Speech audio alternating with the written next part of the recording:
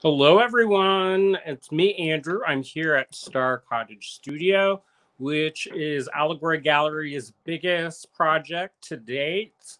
It's my personal studio and the future home of the shipping department at Allegory Gallery. So it's a lovely, albeit snowy day here in Ligonier, Pennsylvania.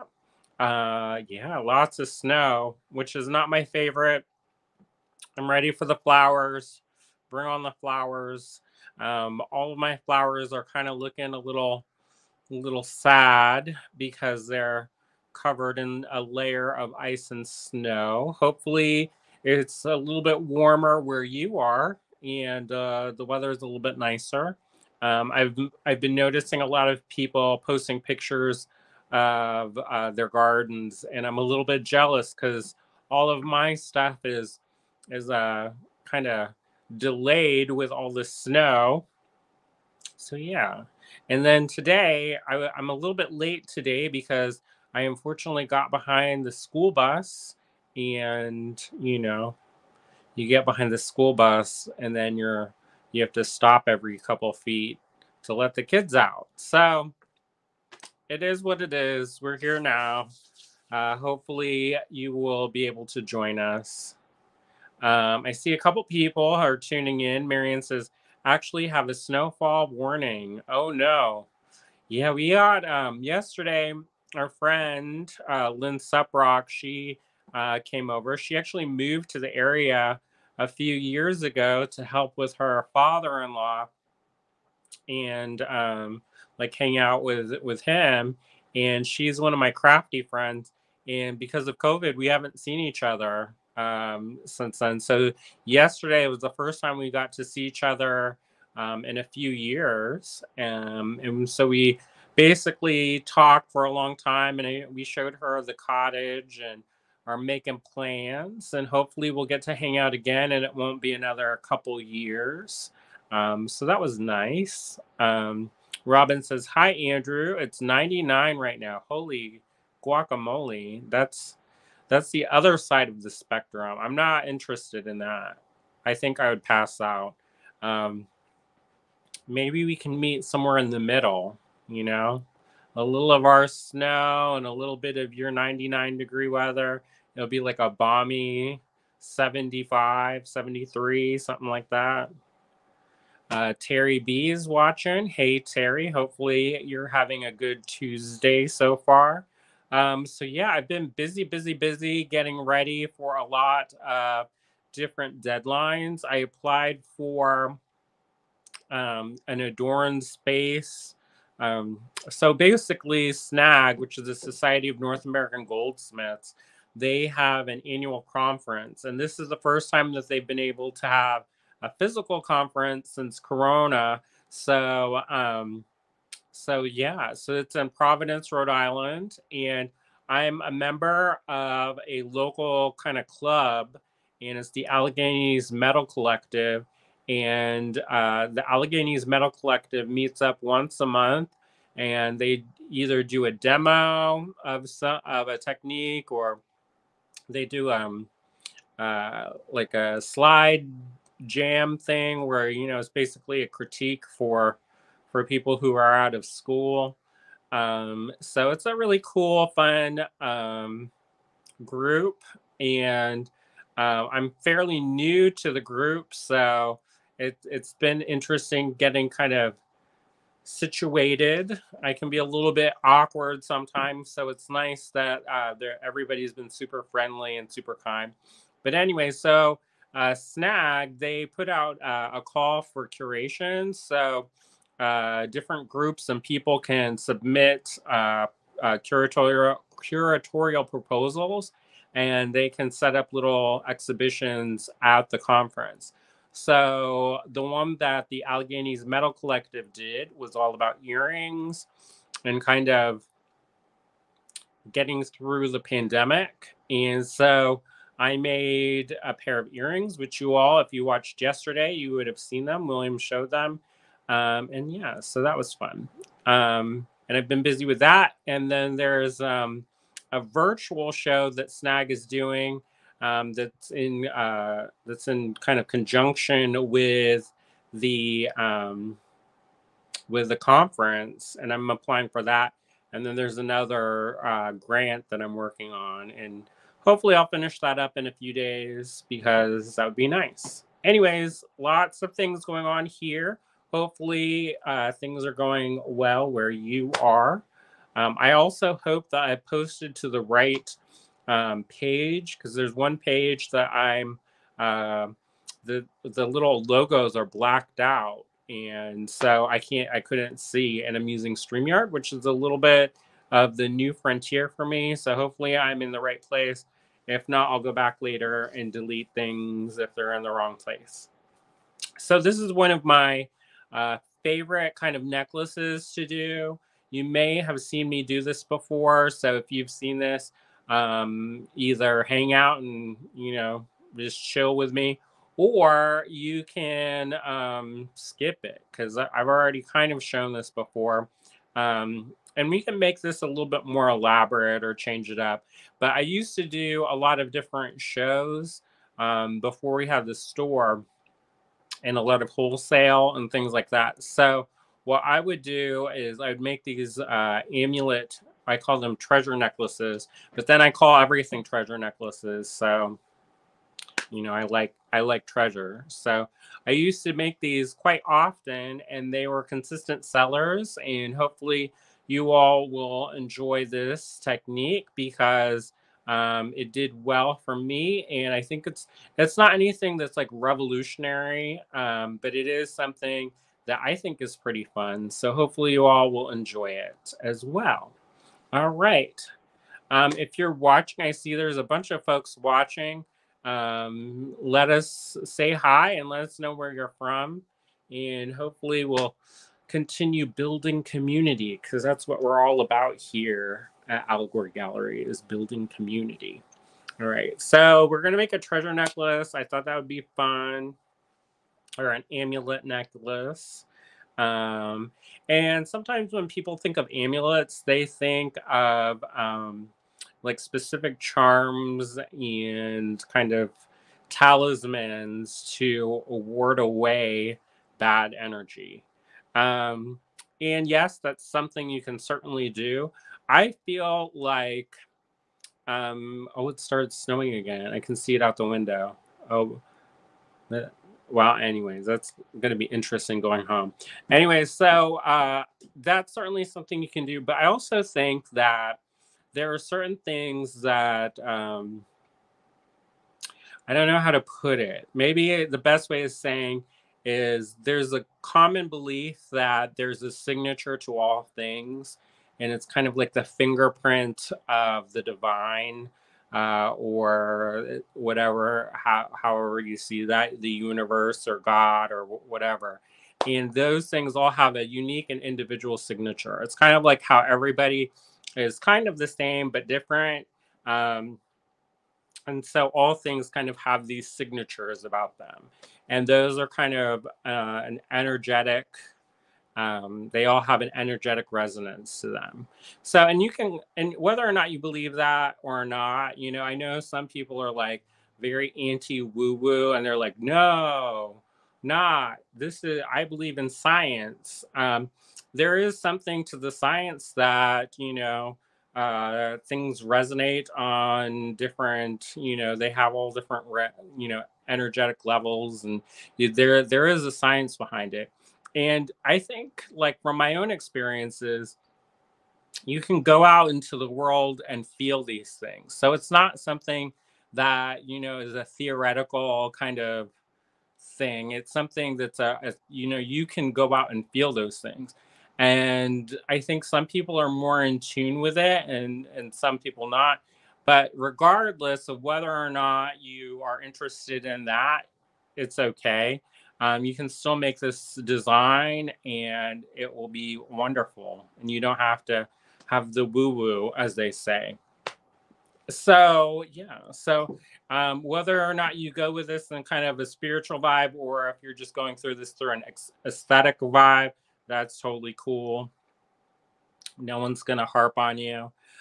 One thing I will say is that sometimes I think that sometimes if you have something that's beautiful or special, and you wear that, it makes you feel better and feels more empowered. So whether or not it's like a psychosomatic thing where you are, an idea is placed and, um, you know, that kind of has a placebo effect. You know, if that's what's happening, cool, as long as it's working, right? So yeah, hopefully, you all are able to enjoy this regardless of what your feelings are. And I probably should say, like, do you feel like there's an energetic resonance to things, or are you anti woo woo? I don't know.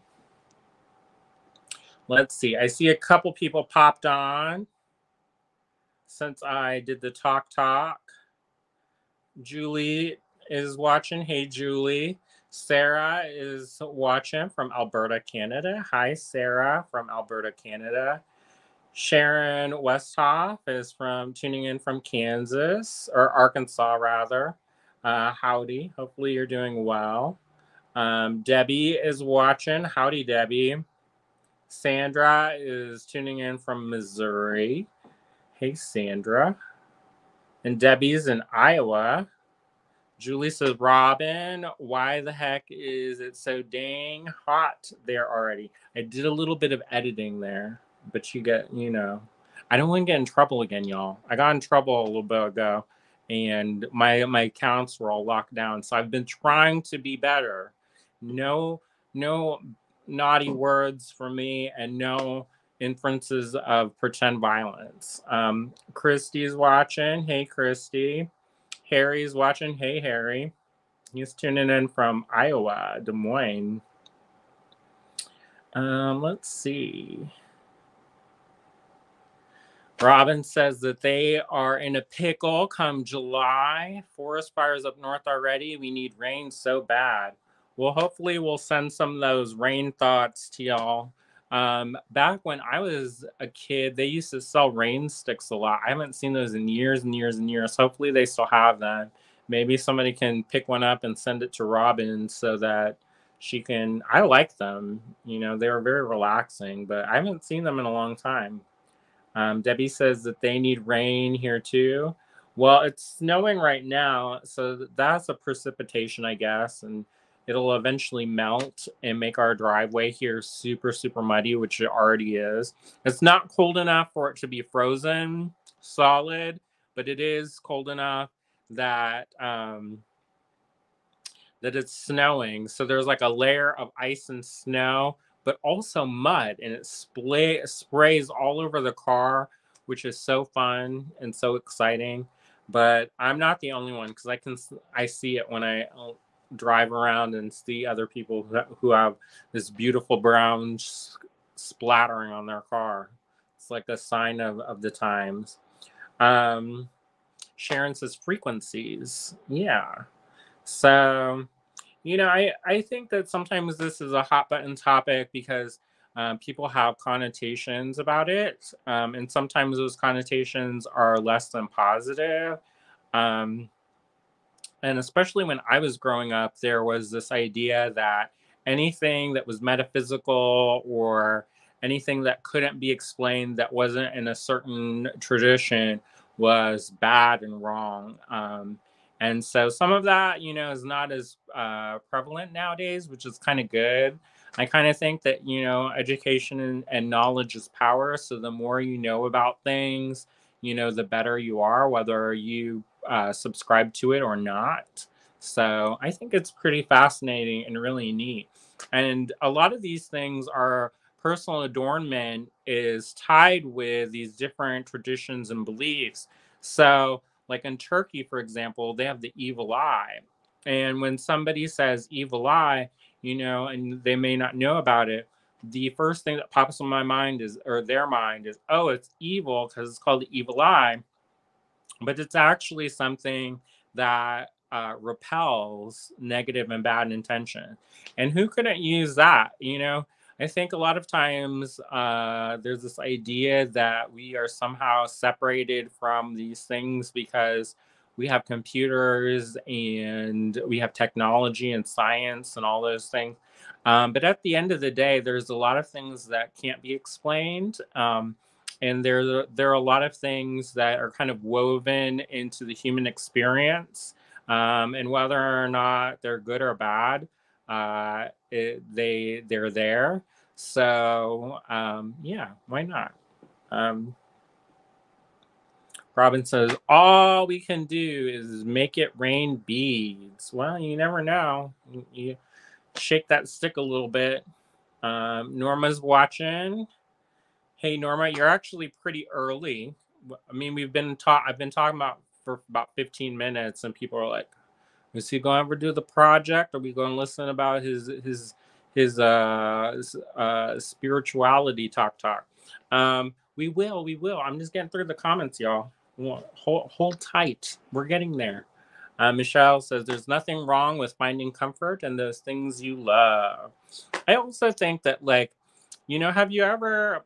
I don't know. Maybe it's just me, but have you ever gone into a situation where you're like, something's wrong, like there's a danger. And maybe it's because you're perceiving things like, the lights are dim and you saw somebody walking around sketchy earlier, or, there's a certain level of intuition. And maybe that's grounded in your perceptions or micro vibrations or whatever. But, there are times when things are kind of inexplicably, um, you know, you just have those feelings. And whether they're good or bad, you can kind of use that sensitivity to work with your jewelry or your creation. And I kind of like, and this is kind of a side note, but not a side note because we're kind of talking about jewelry making. But for me, whenever I'm in a bad mood or I'm in a terrible mood, I won't make jewelry. I'll do something else. And one of the reasons why is, for one, if I'm super upset and angry, chances are I'm going to mess up whatever I'm working on. So it's basically like lighting money on fire and throwing it into the wind and watching it burn up. So for me, that's the most practical thing. But I also think that whenever I'm making something, I like to imbue whatever I'm working on with positive energy. So I think about good things. I listen to books on tape or audiobooks. I'm dating myself. Um, and I kind of try to imbue those objects with positive energy. And whether or not the end user or whoever gets my work feels it or not, that's up to them. Once it leaves my hand, it kind of takes on its own life. But for me, I think it's a good thing. In my mind, I want to have these things hold that resonance and have that good energy and promote good energy into the world and go forth and kind of spread that good energy. The world can be a very cruel and ugly place sometimes. So I feel like as a maker, it's kind of like my calling to make the world a little bit more beautiful and a little bit less, less scary or less bad, And there's another conversation about light and dark and different aspects of personality and spirit and stuff, and that's a whole other kind of topic. But for me, I feel like it's my calling to help fix things. There's a Jewish concept. And maybe y'all know it better than I do. It's uh it disappeared. To um it was to oh wow, it means basically mending the world. And it starts with a T, and there's some K's in there. But anyway, so that's kind of my purpose when I'm making things. So when I'm making stuff, I try to focus on good things while I'm making things so that they're imbued with that positive energy. But also, when I'm making stuff, it automatically puts me in a kind of a good mood. And so maybe it's kind of selfish or whatever. Maybe it's a byproduct. But I'm really interested in the idea of ritual. And ritual is kind of any process that's repeatable to make a desired outcome. So a ritual might be wearing the same jersey to a sporting event and having to, jump over the entranceway 3 times. And then every time you do that, your sports team will win. That's a simple thing of ritual. But really, it's a conditioning process. So anything you can do, you know, to create that kind of creative process is all for the better. So basically, like when I work, I like to light candles and I'll light a little bit of incense and or I'll put on my apron and put on my glasses. And that's my safety glasses. And that's kind of me letting my brain know that it's time to work and time to kind of create. So whenever you pick up something, like you pick up your pliers, then you're kind of like it's like it's go time. So it's kind of like a conditioning for an athlete where they do certain things in a ritualistic way so that they can get the desired outcome. So, and I think that applies for regular people too, in their creative practices, because then you're kind of you condition yourself to be kind of like to be the most creative possible. All right. Julie says, I embrace the woo woo. Oh, good. Marianne says, go for the woo woo. Kathy's tuning in from Montana. Hey, Kathy. Michelle says, I like it, Marianne. Julie says, sorry I use bad words. It's fine if you all use them, but me, I'm sensitive because I got the PTSD about getting restricted again. So y'all can say whatever you want in theory, hopefully y'all don't get restricted either. Michelle says, behavior. I'm trying my best, y'all. Robin says, those are so cool. Marion says, I wear a Thor's hammer. That's cool. A lot of the blacksmith friends that I have, they wear Thor's hammers too. And that's pretty neat, I think. And anything that I think is important to you and feels nice to you, why not? I have a lot of friends who they derive a lot of comfort from making rosaries, and they carry those rosaries with them, and they give them as gifts and different things like that. And we had a wonderful. I'm gonna try not to get choked up. There was a little girl who used to live in town. Her name Maggie, and unfortunately, she passed away. But while she was going through treatment, she was in a program called Beads of Courage. And for every procedure you get, or the children who are facing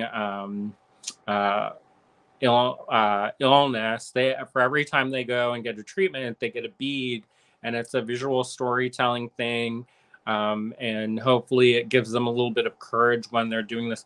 But anyways, after she passed, her parents would come in and make rosaries from the beads that they got, and they gave those rosaries to their friends and family members to remember Maggie and to honor her in her journey. And her sister also used to come in and make those rosaries, and we would all sit around.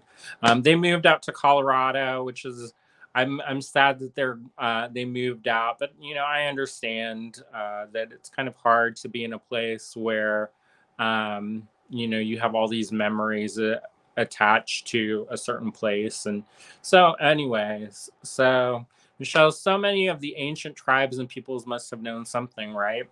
I agree, and I think it's so fascinating. I think if I was if I lived a different life, I probably would have been into like anthropology, because I think people are so fascinating and why they do things, and how they do them, and I think it's really cool. Sharon's tuning in. Hey, Sharon. Donna says, hello, Andrew and everyone. It's going to be 87 here in here on Sunday, and storms back next Tuesday. This is spring in central Alabama. Yeah. Donna says, I'm the same way. Harry says, I studied shamanic practices and studied with Rose Crew. I don't know how to say that. But I remember them having a place in New York. There was a library, a lending library there, that you could go to and look at books. And it was in, I want to say, the East Village off of Union Square. He said for 30 years, and both suggested that vibrations are very much a part of our universe. Science supports that also. Much of my jewelry is made with intent, putting energy into the work. I agree. And Julie, she knew when I was talking about Takan Olam. I'm probably butchering it. You know, the thing is I read a lot of things, but I don't actually know how things sound. So I probably sound not the most educated about those things. But yeah, oh well. Suzanne is tuning in. Howdy. Gail had a different word, and that means a righteous man. It's different. Michelle says, nice talk today, Andrew. Well, thank you. Sharon says, I love beads of courage. Me too. Michelle says, beads of courage is a great thing. I agree. And Marion says, that's a great use of the beads that you get through Beads of Courage. Tisha says, I lost a twin. Go we do something. All right. June is tuning in. Hey, June. So let's all kind of get to work, right? Hopefully you all are having a good Tuesday, and are in theory you could make along with me if you want, because I'm a kind of a slow talker, so I'm sure you could probably bust out your tools and it would be all good. My studio is a little bit in shambles today because we're reinforcing one of my tables here in the studio. So I lost that kind of workspace. I don't know if we're going to be able to do it today, fixing it, because it's snowy out here and it's snowing again. But, you know, we'll see. All right, let's flip this around. You'll see the ceiling for a moment on the top of my head.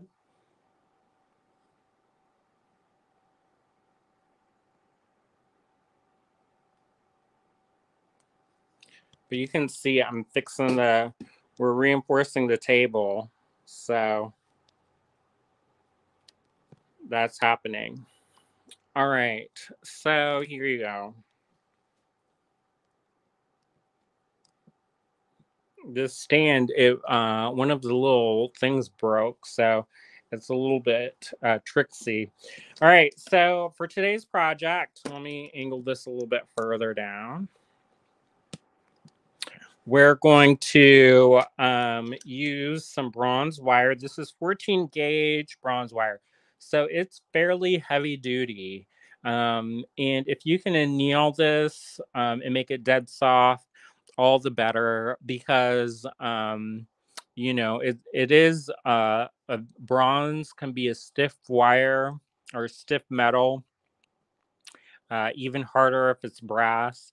So sometimes if you manipulate this a lot, you will definitely need to anneal your metal, which basically means heating it until there's a couple different signs, but it's kind of relaxing the molecular structure of the metal crystals. And then that way it's more pliable and easier to manipulate. If you use it and keep work hardening it and mess with it, it's kind of good to work hard on your pieces so that they retain their shape, but sometimes it can be hard on your hands and then less delightful. So we're going to be using this, and I'm actually going to need my heavier duty cutters, which I'm going to grab real quick because I don't want to mess up my good cutters.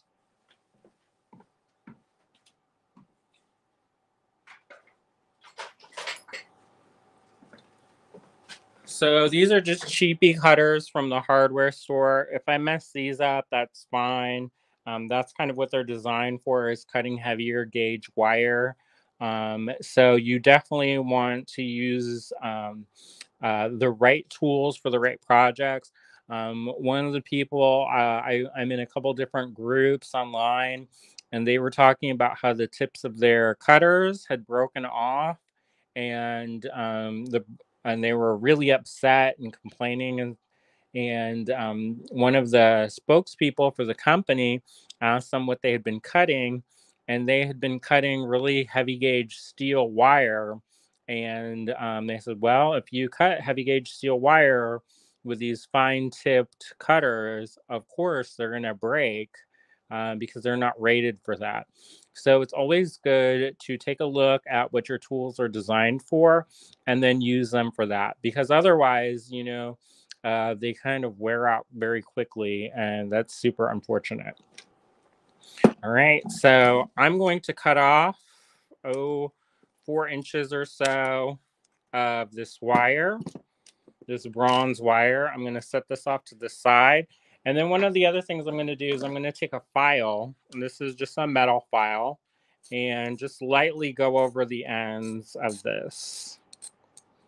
And this is taking off any of the burrs that may have been created when I cut the wire. And since this is going to be turned in on itself, it's not going to be the end of the world if it's not completely super smooth. But for me, I like the jewelry to feel nice. So I'm going to just lightly cut that off, or file that off. And if you're really careful, if you want to be extra careful about making sure that this is nice and smooth, you can use what's called a cut burr, and that can also take down any kind of sharp places. But you can also sand down the metal as well, and that will make sure that the ends are nice and smooth and not super jaggy, and will cut you. Now I've got a couple different pliers set up here. I've got this big honkin' bail making plier, and I have this smaller bail making plier. And I'm going to use the smaller one first. I'm going to put this towards, this is a smaller one that I'm going to be using. I don't know if you can see that or not. And then I'm just going to roll this towards myself. All right. So you're making a little hook or a little eye kind of like that. Now you'll notice that I went in the opposite direction of the curve, and there is a reason why. Metal has a memory, and it will naturally want to conform to the shape. And since it was on a roll like so, there's already a natural curve in the metal. So it's going to want to conform to that. And you can definitely make it not conform to that. However, instead of fighting against this, we can work with it. So I'm just going to roll this in. And so I've got this shape that's kind of like this, which kind of looks like the thing when you've got those little balances. And the next thing I'm going to do, and you can be more precise about this if you want. You can get the ruler out and kind of measure it. I'm just going to eyeball it, but I'm going to find the center of my wire, and I'm going to put this in the biggest bail making plier.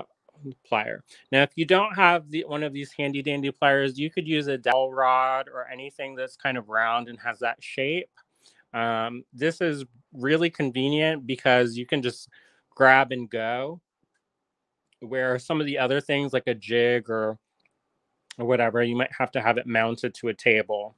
And so then you just bend this a little bit at a time on each side towards each other. So they're going like this, and it's going to make this kind of U shape. like this, or this amphora shape. Now it is a little bit still bendy and springy. So if you do have to do any adjustments, do it now, because it's still kind of, you're still able to do this. Now you do want to have a shape that has a nice big, ample area here and is a little bit tighter here. And there's a reason why. And the reason why is that if you've got a bunch of things strung on here, it's less likely that they'll come off if they have this, right? Right. So one of the other things that you can do now to make this extra sturdy is you set this down and then you have a bench block and either a nylon hammer or a rawhide hammer.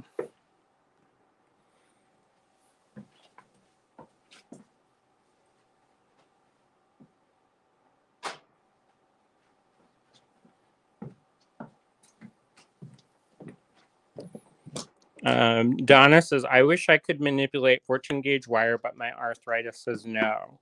You know, there's a lot of tips and tricks that you can do to set things up so that you, in yourself, you don't have to do all the work. You know, if you use leverage and use other tools to kind of manipulate it, you can get so that you don't have to put any pressure or stress on your joints. One thing I would recommend doing is there are a lot of different books on blacksmithing, and I would recommend picking one of those up at the library and looking through them, especially when they talk about making curlicues and jigs and different things like that. They can't touch them. You know, they can't touch the metal because it's super hot. So they have to use different jigs and things set up so that they can manipulate the metal that they're working with. So I think it's a really cool thing to look at those different techniques, because then you could apply that on a smaller level so that your hands or joints don't hurt. So that's just something to keep in mind if you do have arthritis or are dealing with any kind of joint pain. All right, so I'm just going to set this in there. Now I am going to hold this close together because as you work hard in the metal, it will want to splay apart. So I'm just holding this together.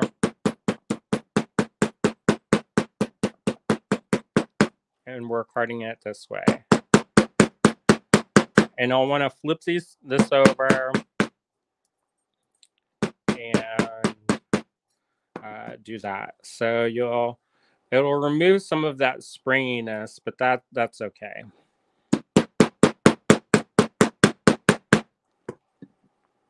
Now you could definitely take this U shape and customize it more to your liking.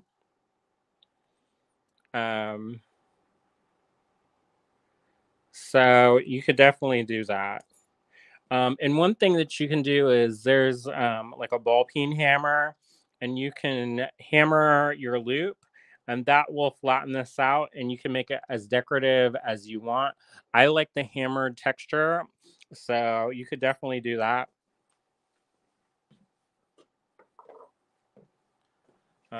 This, I'll get a different hammer because that one, like this is a ball peen hammer. This is the ball part, and you can just gently. This is actually a chasing hammer, but it'll work. And it adds a nice little hammer texture to it, which I think is pretty when the light catches that. And you can just hit it like this. This is also work hardening your piece.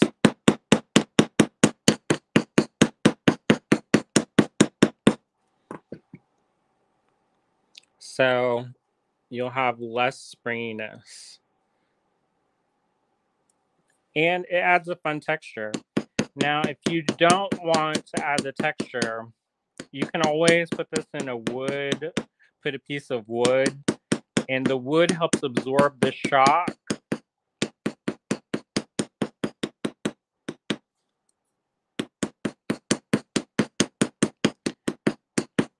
But this helps these loops not come apart later, which is super important because you don't want your piece to be all super wavy gravy.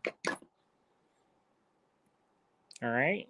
So I think that's a nice, you could spend a long time doing this, and you could actually take and hammer this using this side and flatten this down and really splay this out. There's enough material that you could do all kinds of things. Now there's two different kind of blows. This side of the hammer is the compression blow, and this side of the hammer, the ball part of the ball peen part, this spreads the metal. So if you want this to have a nice gentle swell to it, you would hammer with this side, and it will help spread the metal wider. And then you would use this to flatten it, if that makes sense.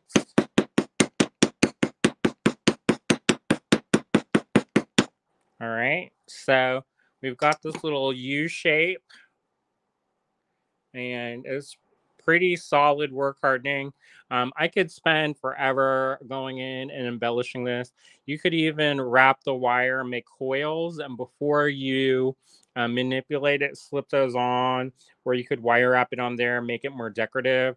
It's really up to you. Facebook user says, late to the party. What kind of wire is this? It's bronze wire, 14 gauge. This is from Rio, but you can get this at some hardware stores. You probably won't find the bronze wire, but you might find brass.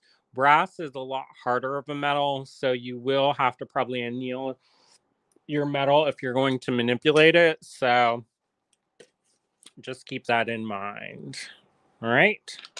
And then Harry answered that. So there you go. I'm going to set this off to the side because we won't need our hammer anymore.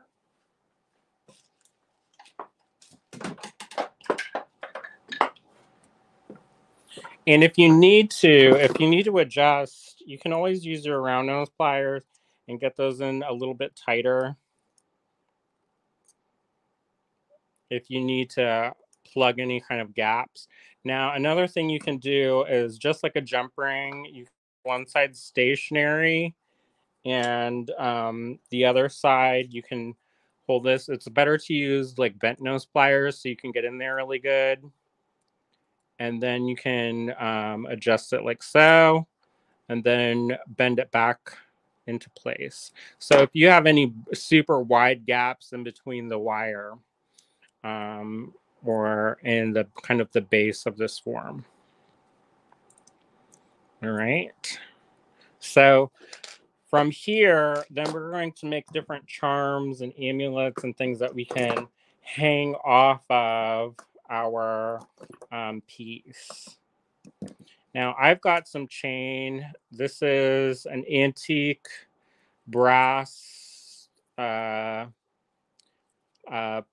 chain. And I'm going to use this for the base of my necklace. But I'll add that later because all we're doing is going to add a jump ring to connect that. But we'll do that later. All right. Now I also have this smaller chain. And this is some more of the kind of 10 millimeter. This is a fun kind of decorative chain. I don't know if you can see that.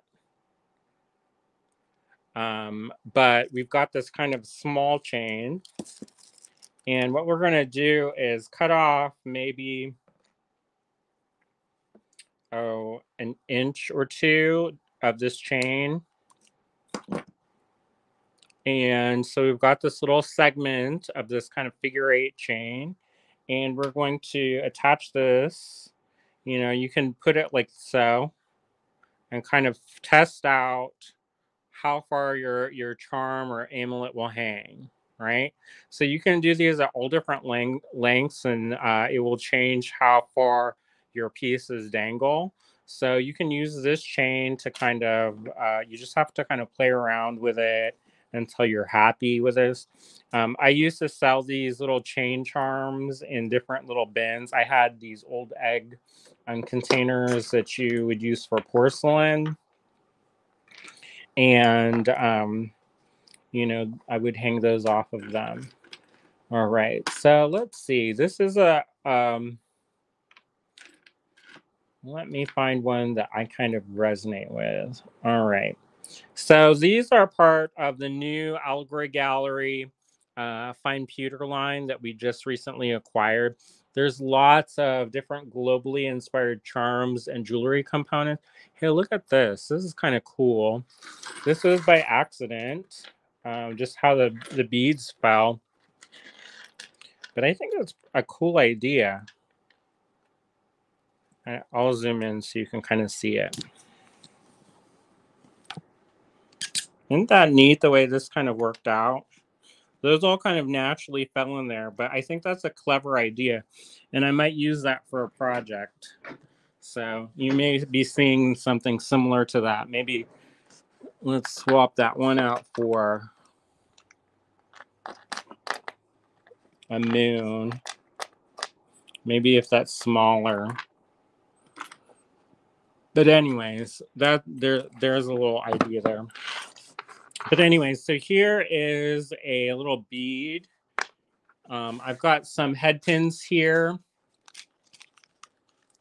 And I'm just going to open those up. Oh, those are eye pins. I don't want those. I've got a head pin here. And if you have anything with a hole that's too big, you can test it to make sure that it will stay on your piece, but test it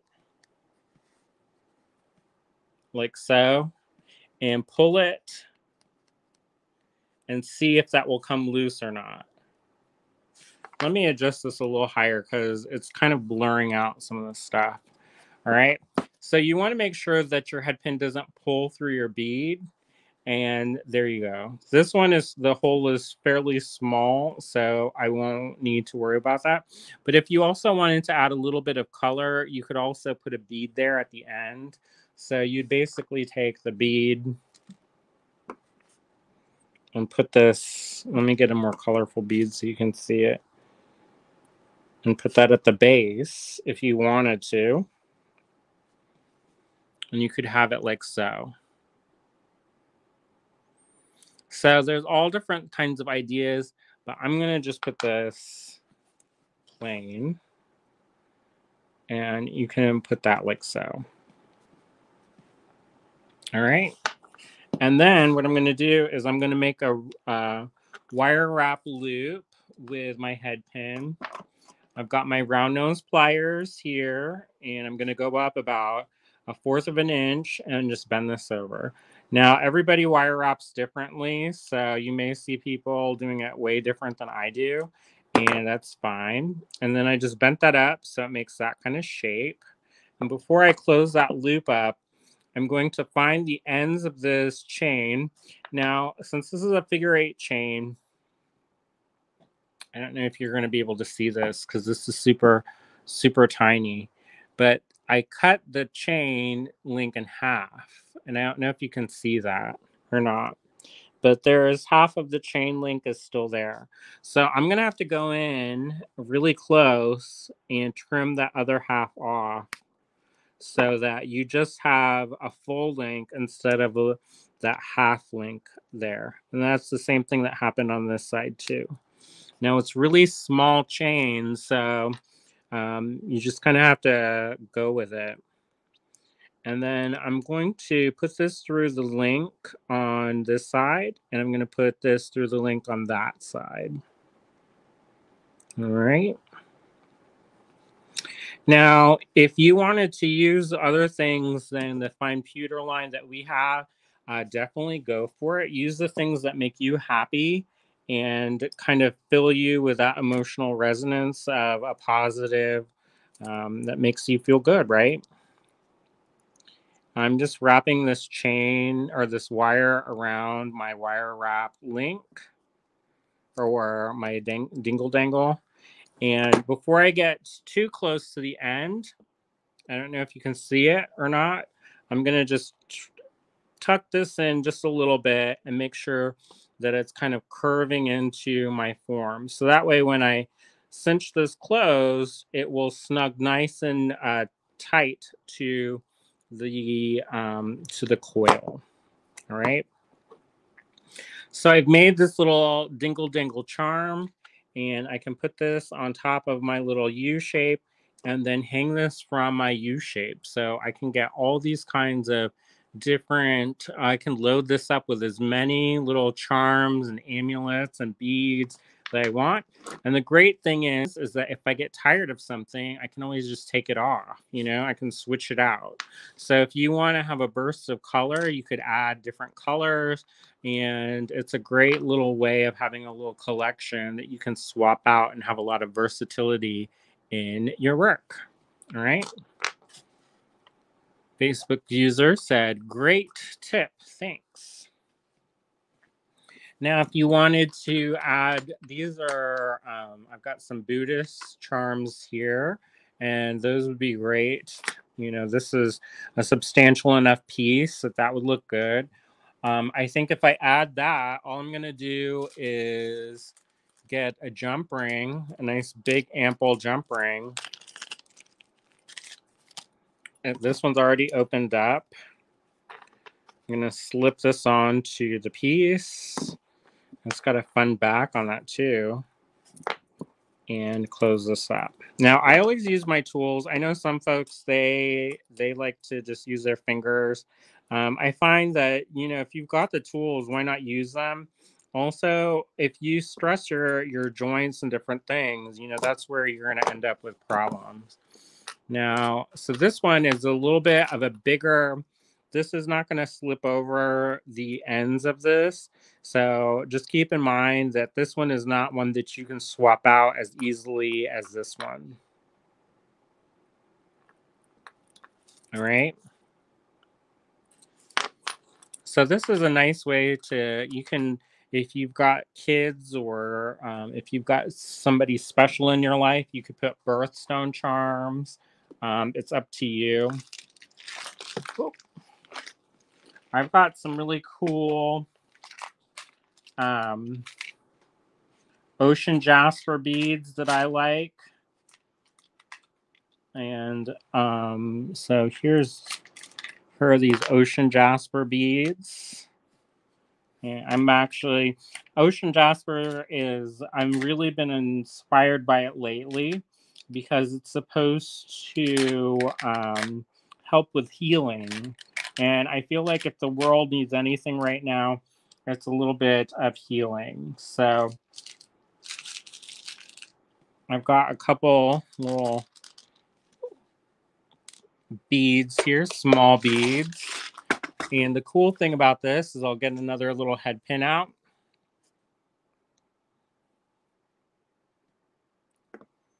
Don says, I want to wire wrap inside that U and add more pretty beads. You could definitely do that. The only thing, though, is if you make this too wide, it makes it kind of hard to take things on and off. So with this piece, it's nice that you have the versatility and choice of putting things on and off.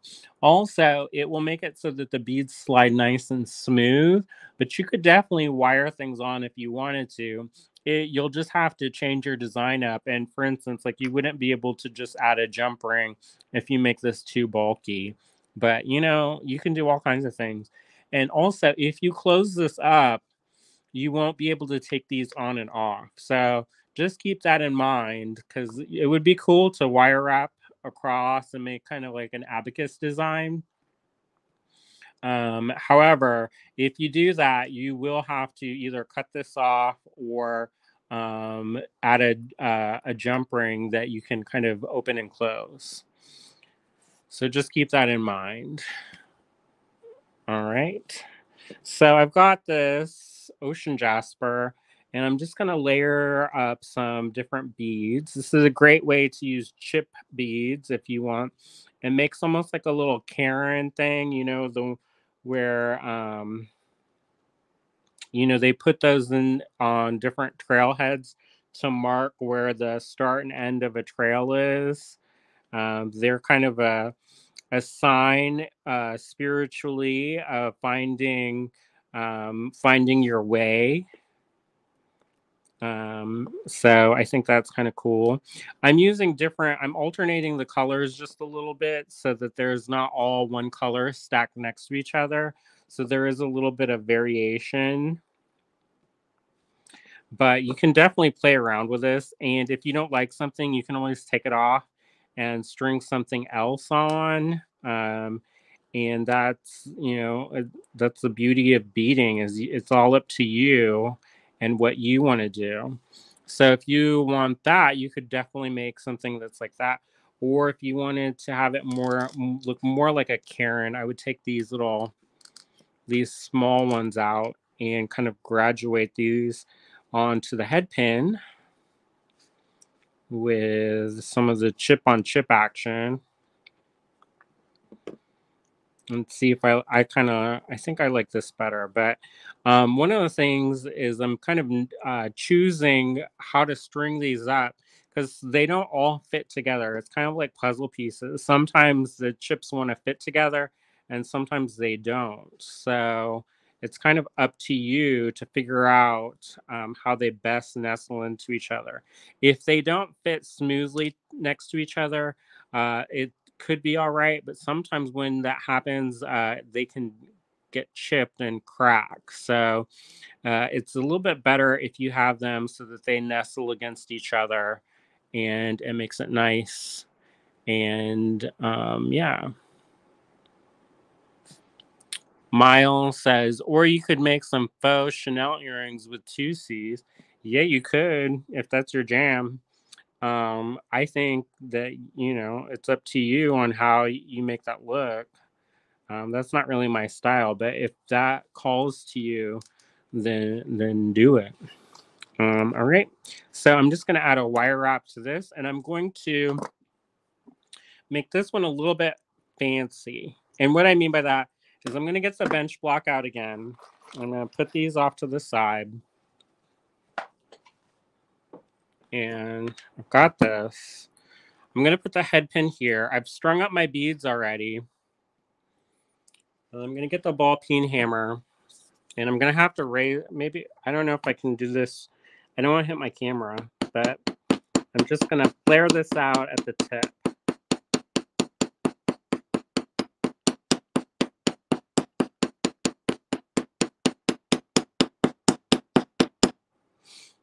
And you don't have to hit really hard. But it does add a little bit of a decorative finish to that. And if it's sharp, you can always take and file this down so it isn't sharp, because you don't want to cut yourself or others. Or maybe you do. I don't know. That's a personal choice. All right. I'm just going to wrap this around. And I'm going to leave a little space on this one so you can see a little bit of that wire. So I'm just making a loop here. And I'm going to hold this stationary, kind of like a mandrel. Actually, what I'm going to do is, before I seal this up, I'm going to put this on. Now, this one, if you put a jump ring on this, it will hang down a little bit nicer and you can swap it out. But I kind of want this to stay put, so I'm just going to wire this directly onto my loop. And so I'm holding this like so. And I'm going to twist this so that paddle is kind of facing out. And I'm going to wrap this around. Now, if you do have that paddle shape, it is going to want to kind of slip like you just saw, but I think that's fine. And you can actually twist this, and you can do this before you do this, so it's not a pain in the butt to kind of get in there. But I've got round nose pliers, some fine nose round nose pliers here. I'm just going to twist this in so it makes a little bit of a curly Q at the end of that wire. And that doesn't look like much of a curly Q. Oh, wow. I probably should have done that before I wired this on, but oh, well. All right. So, and then I'll just flare that out a little bit so it looks more like a intentional kind of thing instead of uh, a a wire wrap loop that looks like it was abandoned. All right.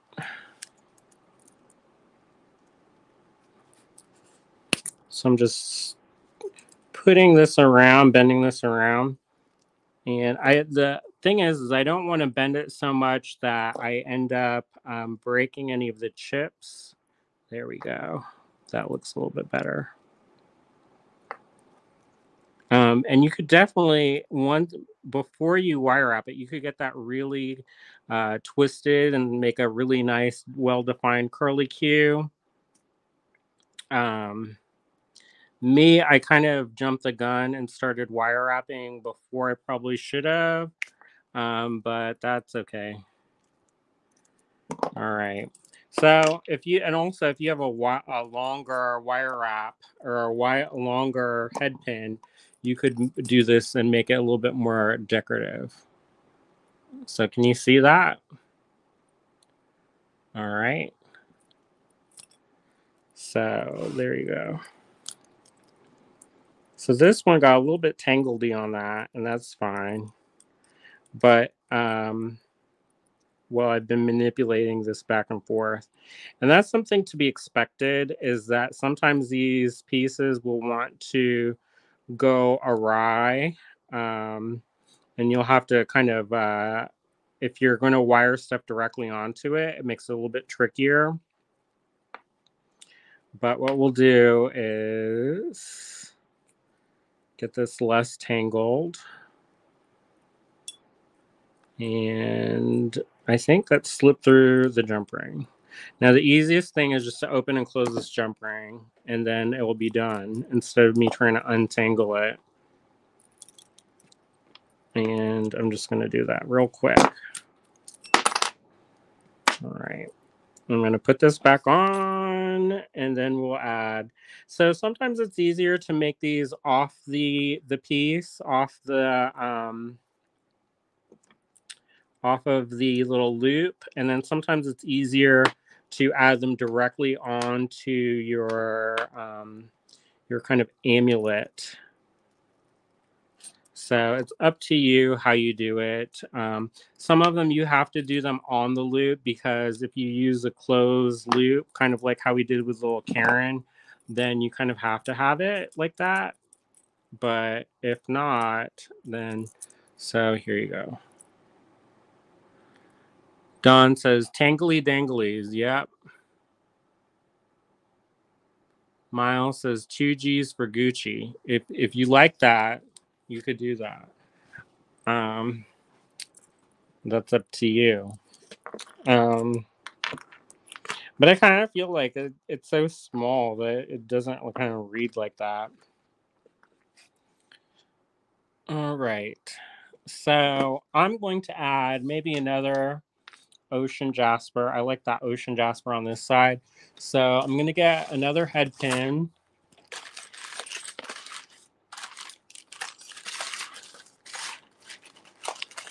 And wire that one up.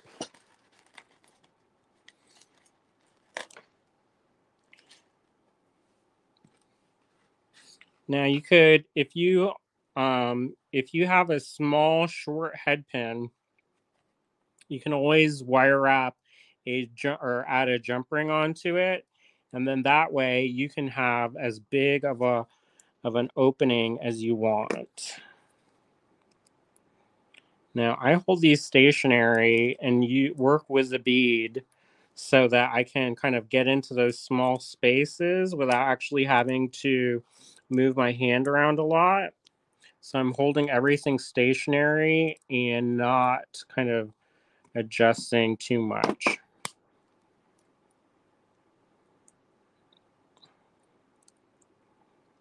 Okay. So we've got this little dangle. If your metal is thick enough and hard enough, you could do a simple wrap loop over.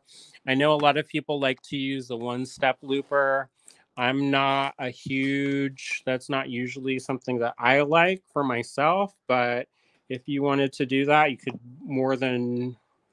could definitely do that if you wanted.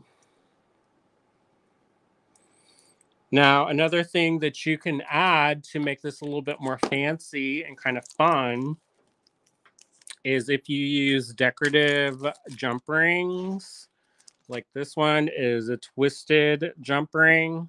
If you wanted to use that, you just open and close your jump ring. And that adds just a little bit of texture to your piece as well, in kind of a low key way. And you could also, if you wanted to have more than one piece off of your each jump ring, if it's a large jump ring like this, you could definitely do that as well. All right. So if we wanted to add another little dingle dangle to that, we could definitely do that. And I'm just going to do that real quick. I'll add one of these little tubes. I like this tube. Actually, I'm going to add a little bit of color and put one of these little green ones on the end and then wrap it. And then I'll just create a wire wrap loop again.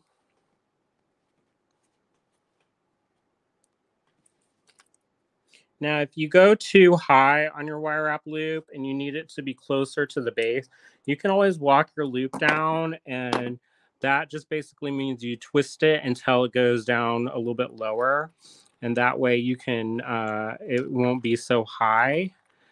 Especially if you have like a little bit of wire left, like your tail of the wire isn't very long and you want to coil it, then your coil isn't like way far high and then your bead is like way far down.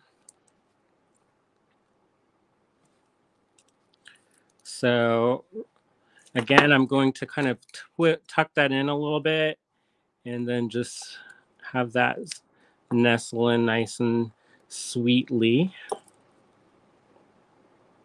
And you can always kind of tap that down a little bit and it'll squeeze in. All right. So let's take a look so far. I like these when they're really layered up and there's lots of stuff going on. But that's up to you again, like how much you want to add or not add.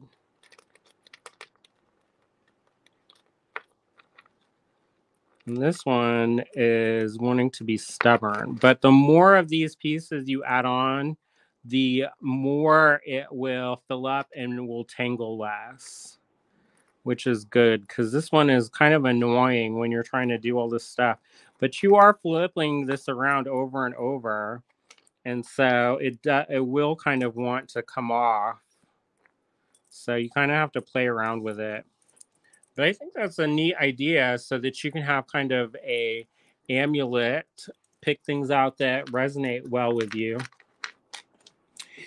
The other thing is that's nice is that if you do mix metals, you can have different things like the copper and the silver, and it looks natural. Suzanne says, very easy to personalize, a great gift. And Donna says, I love that. I love this look. So it's up to you. When you're finished adding pieces, you can always add more later. And if you have them, you can always swap these out. Like this jump ring is fairly big. So if you wanted to do that, you can slip this on and off. But when you're done, all you have to do is take your chain like so, and you open and close a jump ring. Or if you wanted to add a bead, you could do a wire wrap link in between if you wanted to add a little bit of color. So you could have it like that.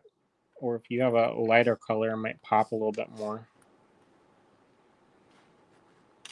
So you could definitely make a wire wrap link here, or you can open, close a jump ring if you want it to be a little bit quicker. And then you would just have this be the base of your necklace, the rest of this. And you could switch out different chains and put, if you have a lot of little leftover bits of chain, you can link those together and make kind of a collage of different chains. And if you wanted to, you could also slip different lengths of chain on this like regular, just have lengths of chain just hanging off of this. If you wanted more movement and a little bit of glam, kind of glam rocker style, you could do that as well. And you could have a fringe of chain kind of hanging off these. It's really up to you and what you want to do. But I think these are really fun to have a lot of little movement and texture.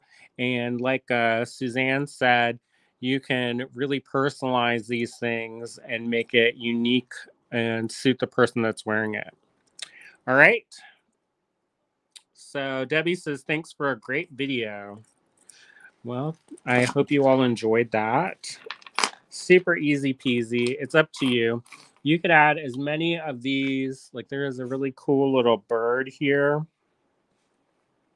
This bird would be cool. Maybe put that in there. Put it on a head pin and add it. Now, if you wanted to add one of these little bead frames, you could do that as well. I think frames are nice because they kind of say, well, this is special. This is important. So if you wanted to add that kind of way or this kind of device of showing that it's special, you could definitely do that as well. So really it's up to you on how you want to do that. Now, let's see if that pulls through or not.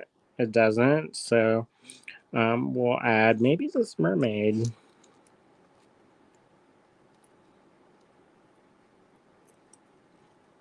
And you just fish this through on the other side.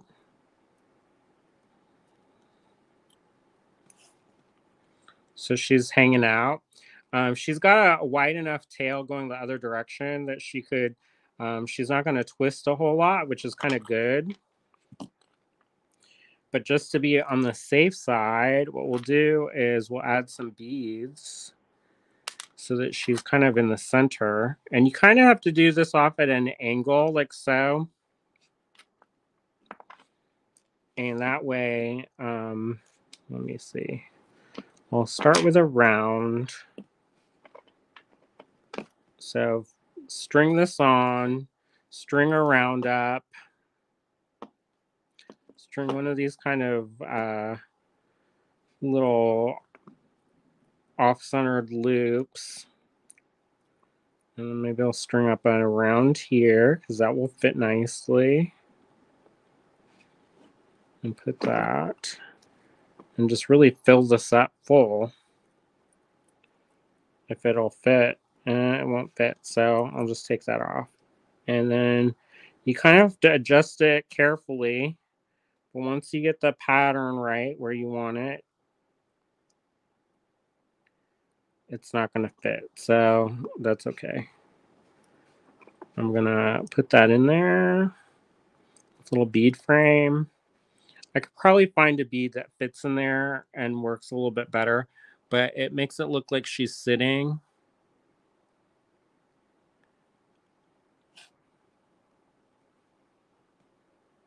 And you could have that be one of the little dingle dangles. Now, I do like that frame to be filled up, so I'm going to add a couple of these size 8 seed beads. Maybe 2 more. This is another way to inject a little bit of color to your piece if you want a little bit more color. I know that this is a kind of a muted, more metallic vibe to it. But yeah. So there you go. I don't know if you can see that very well, but she's kind of hanging out. And you could put that on there.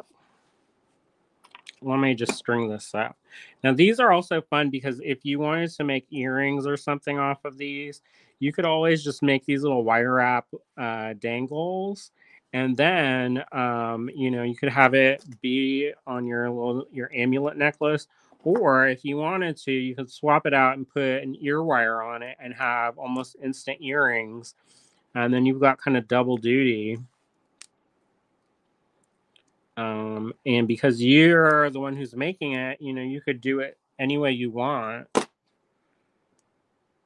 Okay. So I think this is a really fun idea. It's a great way to use up all different kind of leftovers in your collection.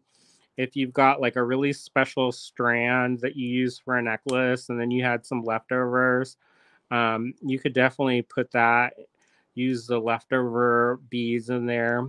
And also you can coordinate too.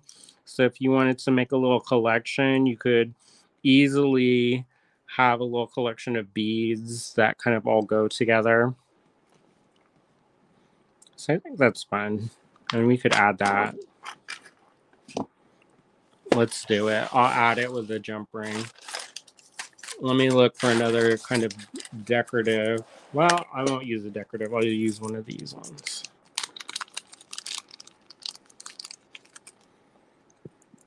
So really, it's up to you with how much or how little you add to one of these pieces.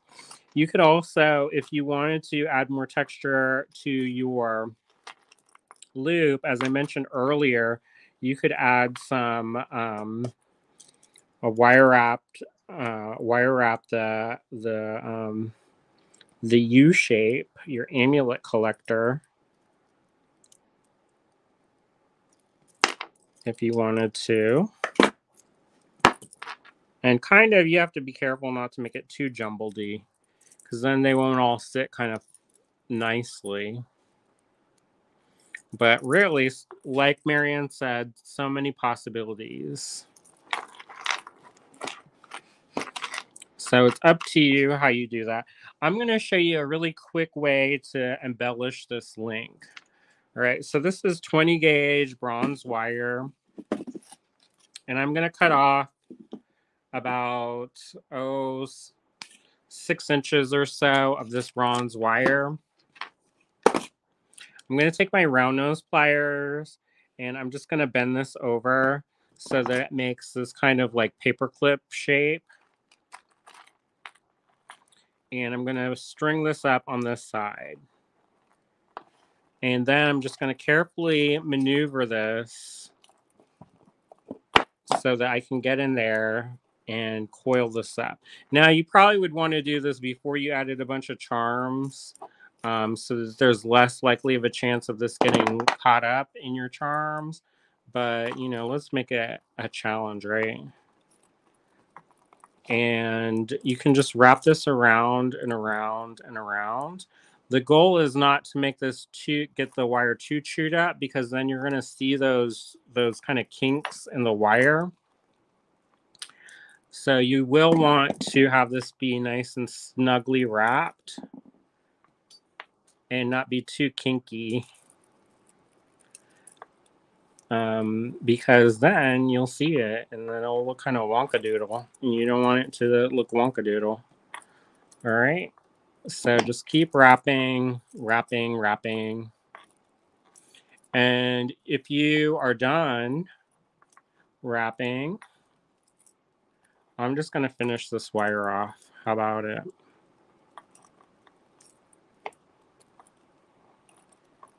So I don't have to trim this and end up with a little giblet of wire floating around in my life.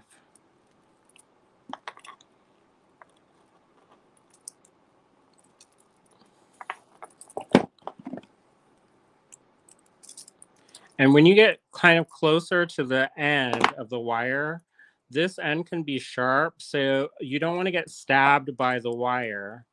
So just be mindful of that, because sometimes the end of the wire can get sharp. So when it gets closer to the end of the wire, I like to use my pliers to manipulate the end of the wire, and that way it keeps it from getting stabbed. And that way when you go to make your margarita and cut those limes, it doesn't burn. And then, so if you do have gaps in your wire, your kind of coil, all you have to do is get some, just compress it. So I'm going to take my pliers and use that to help compress. And then I can also get tighter in there as well if I want. Okay.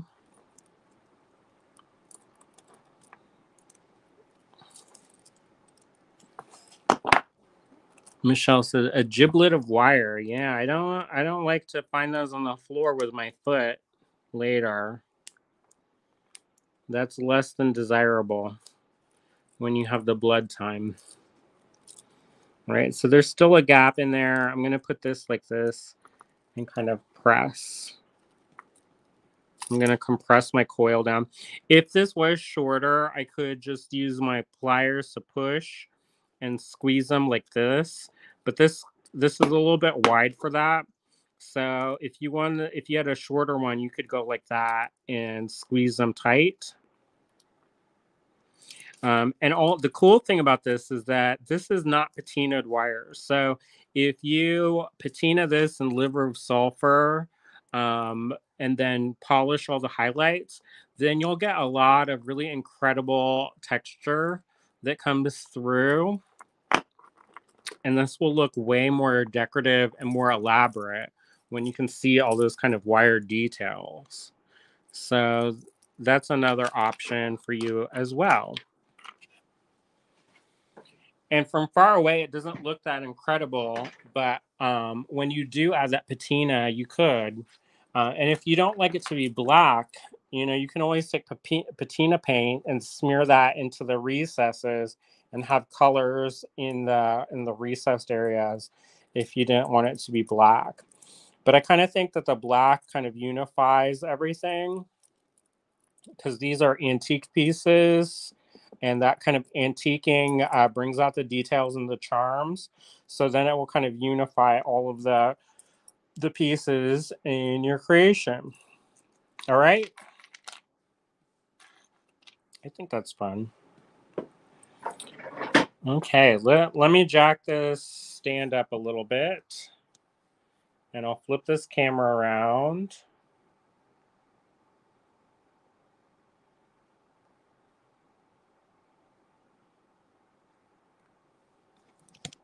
Flip this around. Hi. How are you all doing?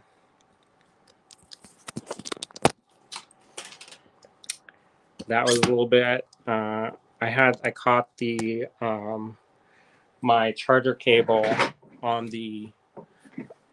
I caught my charger cable on the end of the fire extinguisher.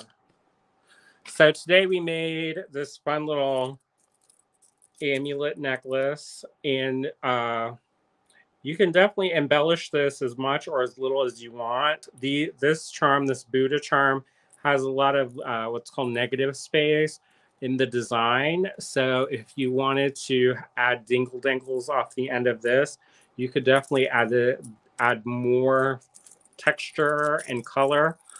If you have some sari silk, we just added a bunch of sari silk to our online store. That's allegorygallery.com, and you could add little bits of sari silk and make a little tie, a little knot on there. And then if you want, you can take some really super sharp small scissors and chop up the ends of the sari silk and make a little fringy tassel to add a little bit of color and kind of like bohemian texture if you wanted to. You could add tassels off of this. The sky's the limit, really, as far as your finished piece goes. Now, like I said, it's super easy to finish this off, and I'm actually just going to do this really fast. It's just opening and closing jump rings. So if you won't be able to see, you could add, I like a lobster claw for this, but if you wanted to make this over the neck, over the head, you could make this over the head as well. But I've got a spool of chain, so I might as well. Now this chain that I have, this is in the Lovebird kit.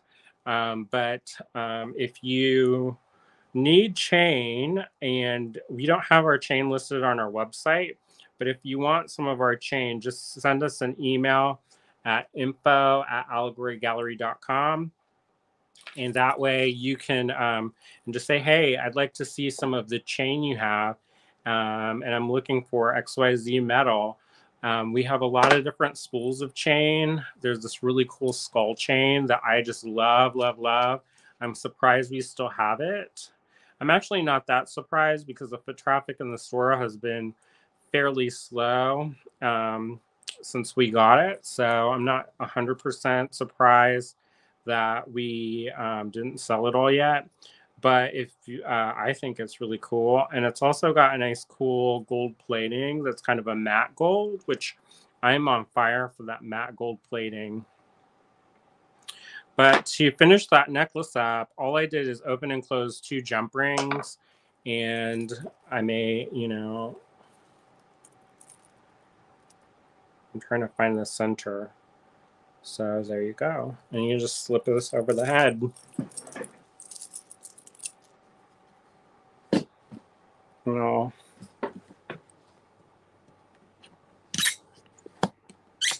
So this is a really great layering necklace. I don't know if you can see that or not. But that's a great kind of little piece, and you can adjust it or add embellishments here. But that's up to you. And you could make that kind of a piece.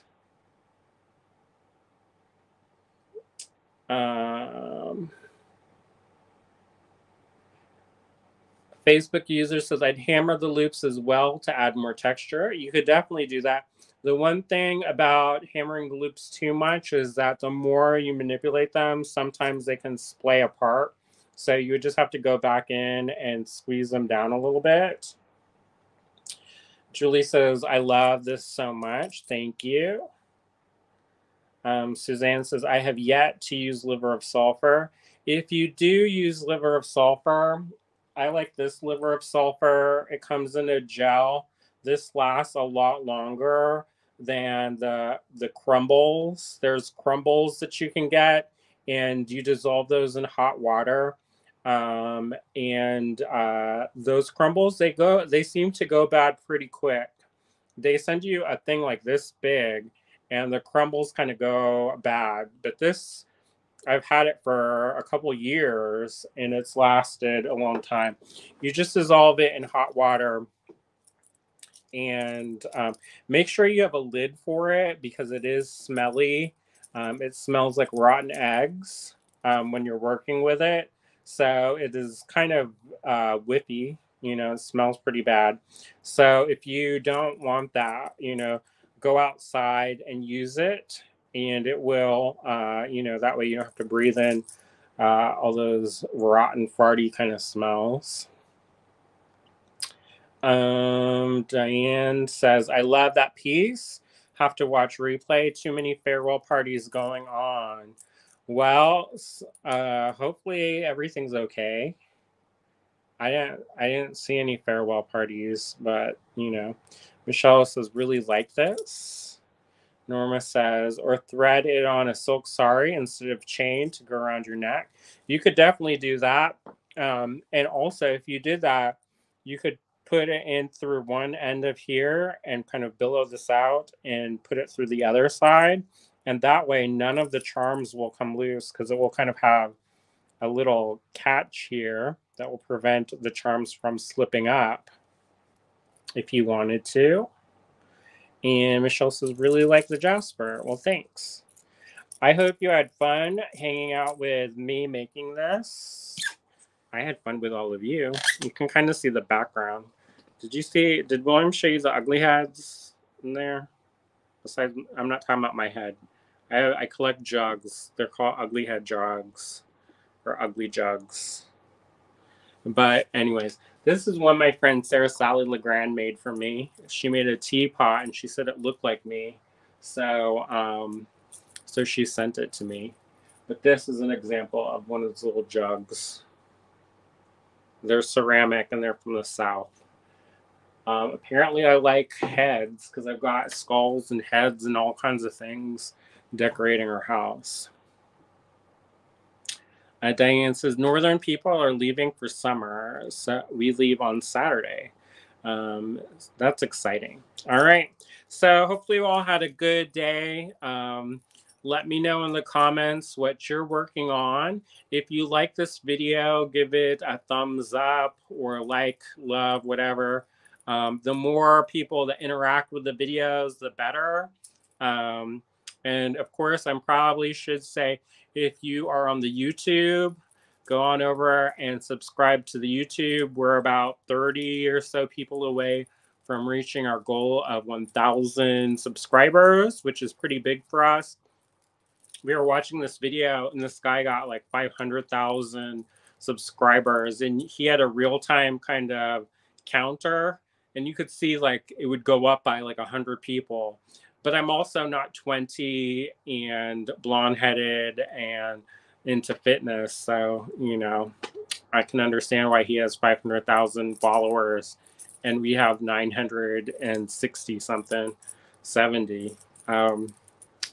You know, people like what they like. But anyways, so hopefully you all had fun today. And William will be in tomorrow. Hopefully, we've had some hiccups with the weather, but he'll be in tomorrow. I don't know what he's going to be doing tomorrow, but hopefully it'll be fun. And if not, then I'll jump on with a tutorial or something. I think if the weather is good, I might go to Contemporary Craft.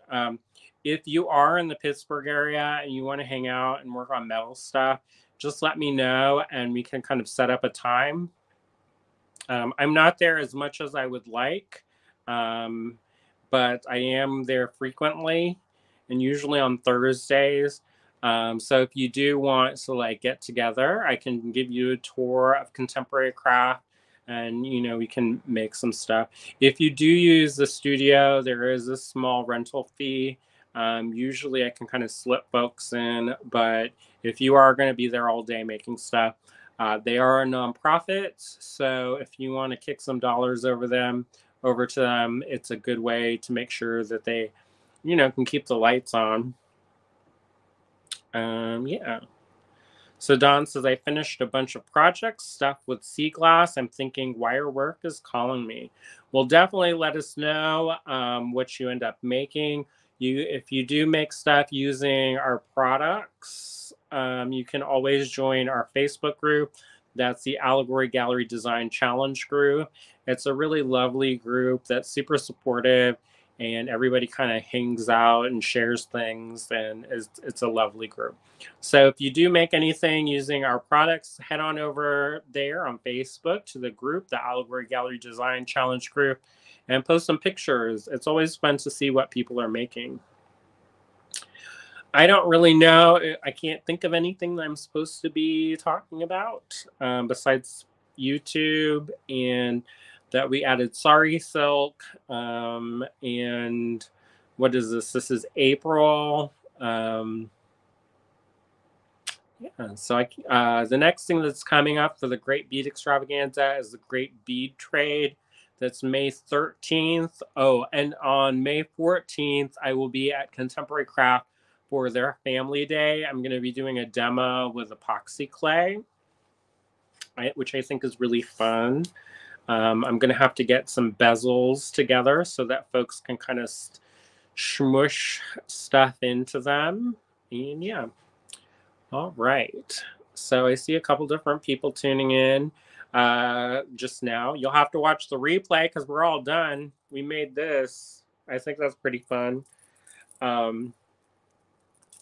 Thomas works for Softlax, and they have a line of craft wires that come in all different colors.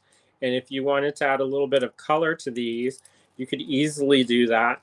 Now, they are a coated wire, so if you go to Liver of Sulfur, these pieces, the craft wire won't patina. But if you use the raw metal like this, they will be able to patina. So there you go. Hopefully you all had fun. I think this is a really cool design. I used to sell the heck out of these. So if you do sell these, that's totally fine. I'm down with it. I'm probably not the first person to come up with this. Actually, Cynthia had a design that was kind of similar where she had a loop and did that. And there was a bird head on it, a bird head bead that was on a beaded loop. And I would go to the trade show and says, sometimes you feel like a bird head, sometimes you don't. And I would take it on and off.